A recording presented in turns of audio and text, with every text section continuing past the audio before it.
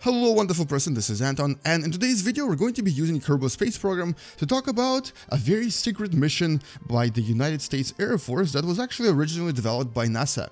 And here we're talking about this unusual spaceplane known as Boeing X-37 that is actually currently orbiting somewhere around our planet and nobody really knows why. Okay, some people know why, but definitely not us. Today we're going to explore this mission, launch it using Kerbal space program, and possibly investigate some of the ideas behind it. Welcome to What the Math.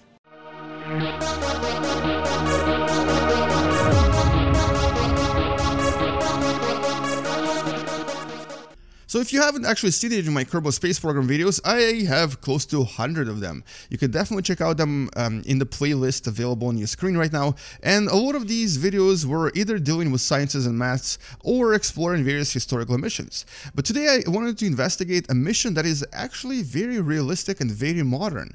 This mission was originally developed by NASA back in 1999 because of the Challenger disaster.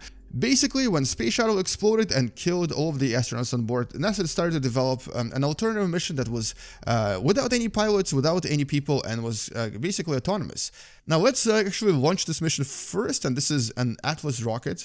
We're going to launch it from Kerbal Space Center, and we're going to try to take it into space on the first try, and let's see if it works. So this is an Atlas V rocket, Atlas V rocket, a very powerful rocket that NASA uses to launch smaller satellites, and we're going to try to do this without any guidance and without any instruments. And because I've played this game quite a lot, I might be able to actually pull it off, but maybe, just maybe, it will not work. You can already see that it's a little bit unstable. But so yeah, so this particular rocket launches a very unusual but very interesting and somewhat small spaceplane that's actually hiding behind all of this, and you're going to see it in a second.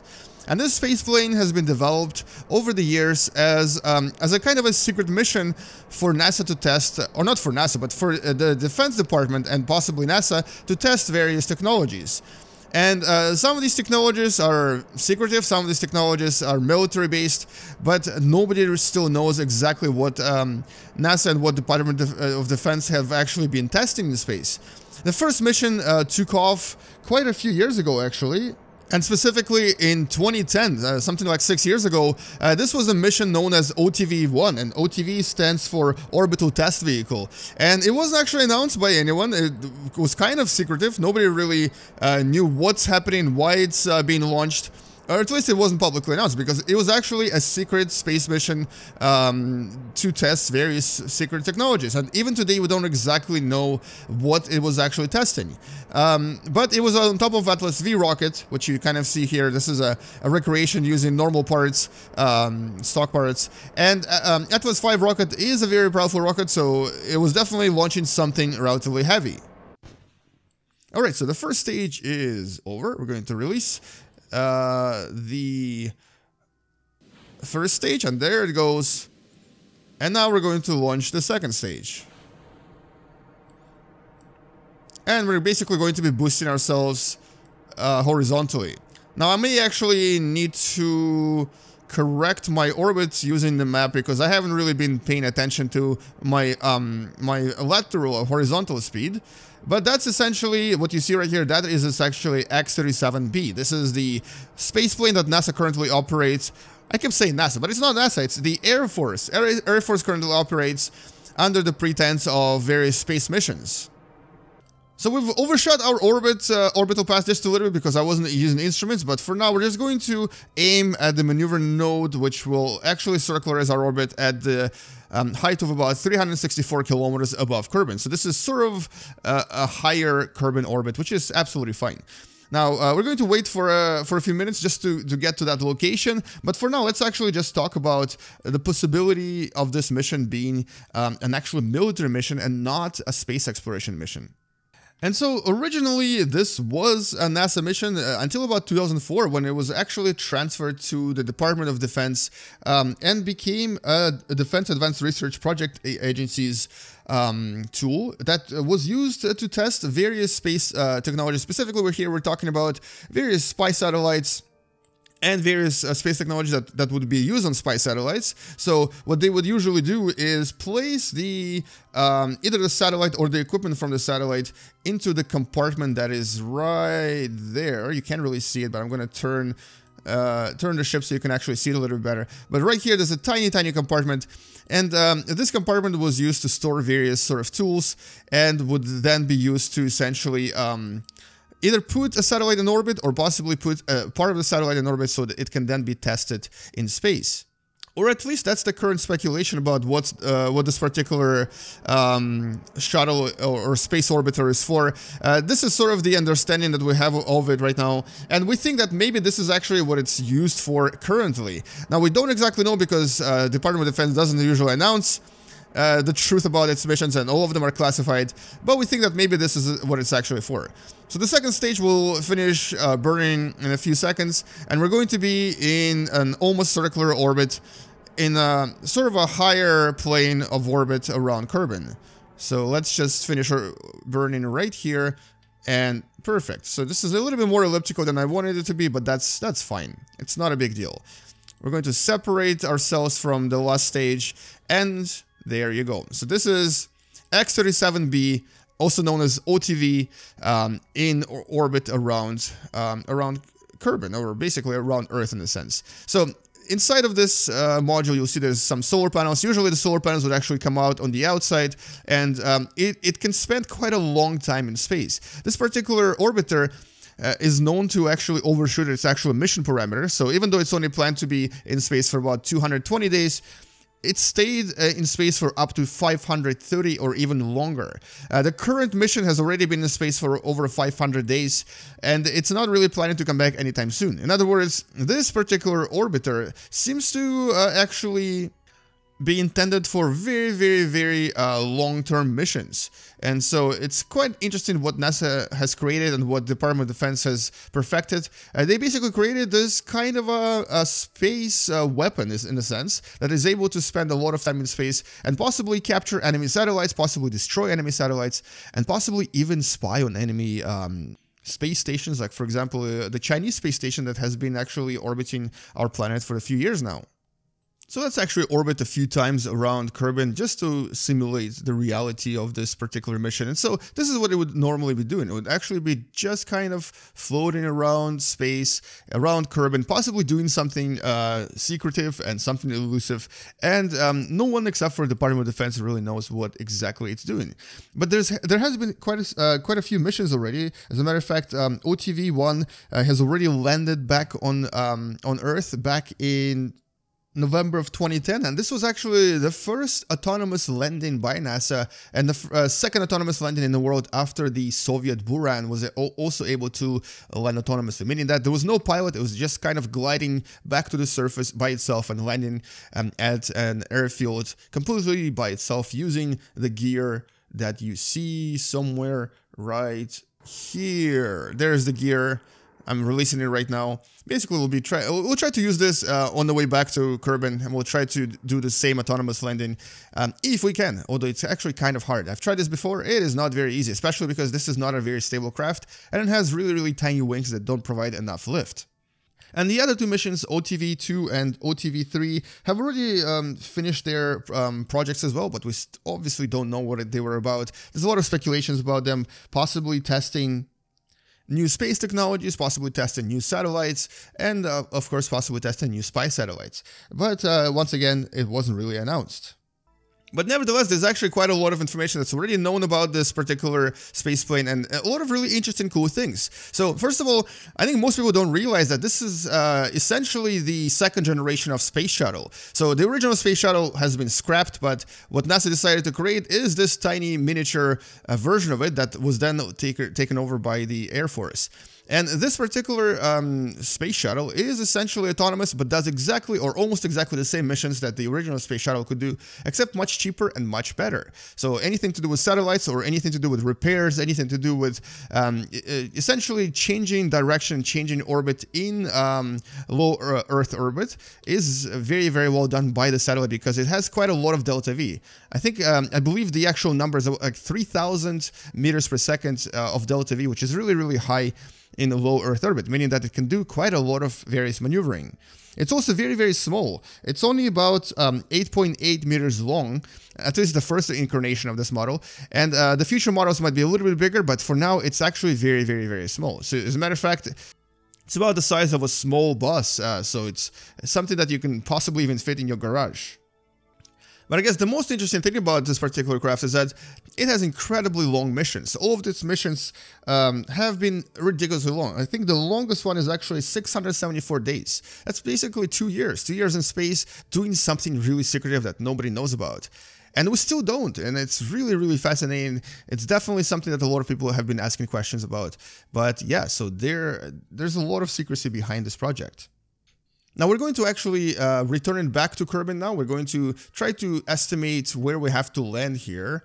And I don't really know. Okay, so we're going to try to land right there. This is where Kerbal Space Center is, which means that we need to maybe... So rule of thumb is that you go 90 degrees. We need to try to decelerate here. Add maneuver node. Decelerate. And decelerate until you hit the ground. There we go. So we're going to launch ourselves right around here. This is in 4 minutes. We're going to position ourselves at retrograde location and launch ourselves. Decrease speed by 267 meters. And this should technically return us back to Kerbal, but at the same time possibly return us somewhere close to Kerbal Space Center where we're going to try to land. It might not work, but it might actually work as well. So let's see if this works. 4 minutes. Let's actually warp to the next node, and right around here, we're going to begin burning our last engine. Now, this engine is actually a little bit less stable because it's on the side here, so it does create a lot of instability when we try to burn. As you can see, my ship starts wobbling a lot. But in reality, this engine is actually really good at positioning itself just so that it actually aims at the center of mass. Not so much in this game though, so we have to do a lot of this. We have to do a lot of twisting and turning. Now the cool thing is that you can actually also see this craft from the ground. As a matter of fact, many amateur astronomers often take pictures of this craft as it orbits around Earth. There's several websites that allow you to see where it's positioned currently, and you can even try to detect it yourself. It's not as big as International Space Station, but you can still see it with relatively powerful binoculars orbiting around our planet. So currently it's been in space for about 500 days. And you can definitely see it if you look close enough. Alright, so we're almost there.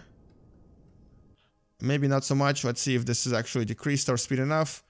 Maybe a little bit more. Let's do retrograde positioning and decrease speed a little bit more. And that's enough. Okay, so now we're going to be returning to Kerbal. And this will be our return stage. Autonomous return stage where we're basically going to be essentially landing back autonomously on the ground. And I say on the ground because I'm possibly or probably or very likely I'm going to miss the actual landing pad. But we're going to position ourselves the way that this would position itself in real life, just like the space shuttle. So there you go. And let's might as well start closing these soon, but we're going to wait until we get a little bit closer to the ground until we close this hatch right here. Now, the other thing about this particular project is that it's actually so successful that there has been quite a lot of variants planned, and most of them are a little bit larger than this. So the first variant might actually be used for cargo delivery, specifically delivery of cargo to International Space Station, thus replacing the SpaceX missions or possibly replacing the Russian missions as well, making this a little bit cheaper to maintain. And the other model that's going to be even larger than this, about 155%, so it's about this big. This particular project would actually be even delivering astronauts, possibly up to 6 people to International Space Station, or might even be used as a kind of an emergency ambulance, bringing back astronauts from International Space Station or from other stations back to Earth. Now, all of this is still in planning, but because this is so successful and because it's so resilient and so good at landing autonomously, it's definitely something that NASA is currently planning. All right, so we're going to stabilize this, and we're now approaching Kerbal. We're going to actually possibly increase the speed here a little bit. We're going to approach Kerbal and try to land like a professional Kerbanaut that we are, but we're possibly, very, very possibly, are going to not succeed and land in the water. The actual craft is difficult to control manually, but had I created some kind of a program to run this automatically, it would be very, very successful at landing itself, because it's actually really easy to control when it's close to the ground, and it's really, really easy to land as well. But you'll see that it's actually a very successful design even when re-entering. So let's just check the map really quickly. Are we going to undershoot this? Yeah, we're going to undershoot this for sure. So we need to be right there, but we're not going to make it that far. Well, it looks like we're going to be landing either in the water or possibly somewhere where it should be landing.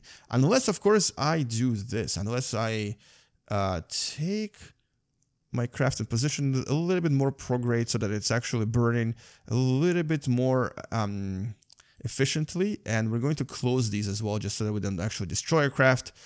And so that's not exactly what I was planning to do, but it looks like we're already wobbling too much. Let's just get to prograde. And here we go. Here comes the burn. We're going to try to re-enter atmosphere without killing ourselves. Or I guess there's nothing to kill because it's autonomous, but without destroying the craft. And this will hopefully be enough for us to slow down so that we can land somewhere on this mass, land mass right to our left. I think we're going to be okay. I think we're actually not going to be dying anytime soon. But you never know. I've said that before, and I've destroyed craft before as well. But the most exciting part of this mission is, of course, the astronaut delivery mission, which I think might be actually planned for sometime in 2020. That might actually create explosions. Yeah, I think I just destroyed something. Create a craft that will be able to essentially easily deliver astronauts without really any time delay. And it will be a lot more efficient than the space shuttle because it would be completely autonomous, so no pilot error would actually influence the mission. What did I lose? Oh, I lost my nose cap. That's okay. We don't need no nose caps. Let's open our gear and aim for the land.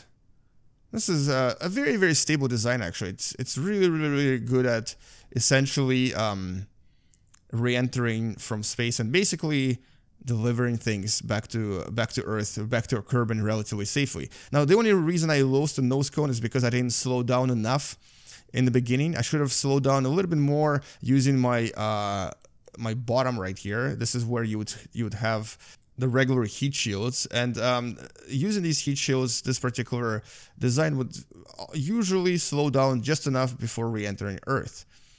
But I didn't do that. I just kind of played by the eye, played by the ear, and lost my nose cone, which now makes landing a little bit more tricky, but we still are going to be able to kind of possibly pull it off. All right, so let's do this. Let's do this like a professional autonomous vehicle that we are, and try to land in this mountainous region of Kerbal.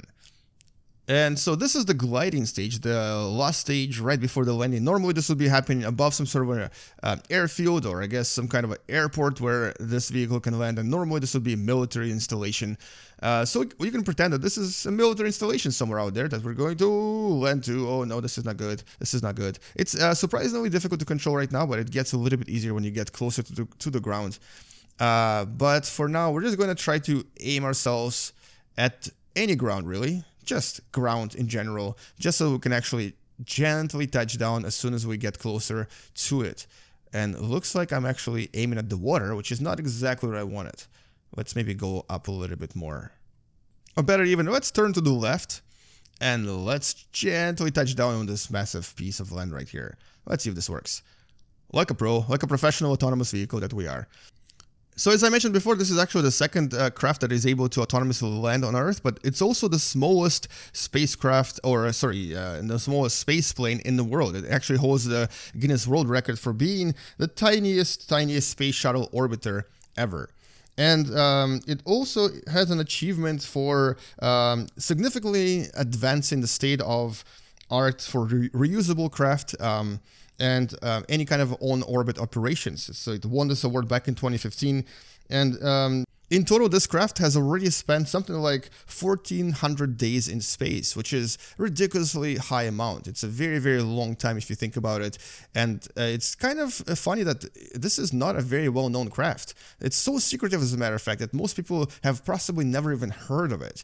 Most people don't realize that the space shuttle that was so popular before is not really that. It just reincarnated itself as a tiny, tiny version of this autonomous craft that you see in front of you, known as X-37B. Now, the B designation is because this is the second version, but there's going to be other designations, possibly C, D, E, and so on, depending on the missions that this craft will perform. Right now, it's still very secretive and very, very mechanical in nature. Basically, it possibly delivers satellites or fixes satellites or captures satellites. We don't really know what's happening up there. But the future missions that will involve human beings will possibly not be so secretive anymore and will involve a little bit more openness from the Department of Defense and, of course, the Air Force as well.